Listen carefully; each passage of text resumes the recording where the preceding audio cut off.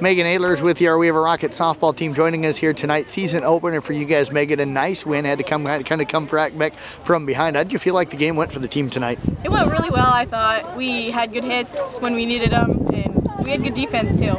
Talk about the defensive effort out of the club tonight. A lot of big plays. You guys almost got a couple of double plays tonight. Yeah, we knew when the ball would come to us what we were going to do with it, and that really helped us out.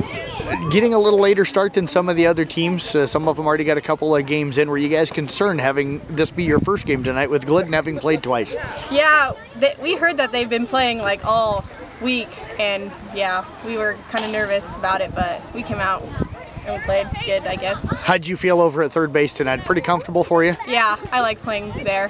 What is it about third base that you enjoy? A lot of people call it the hot corner and get a little nervous over there. Yeah, I don't know. It just feels right, I guess. I played there in Little League, so it just feels good.